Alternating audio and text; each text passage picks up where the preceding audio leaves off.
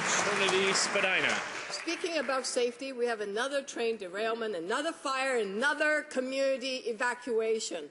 And yet, unlike her American counterpart, this minister would not make the installation of an automatic braking system mandatory. She won't increase inspections. She won't tell municipalities what dangerous cargoes are coming through their neighborhoods.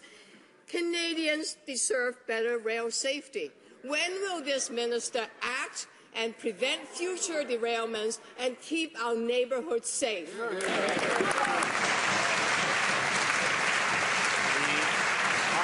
Minister of Transport.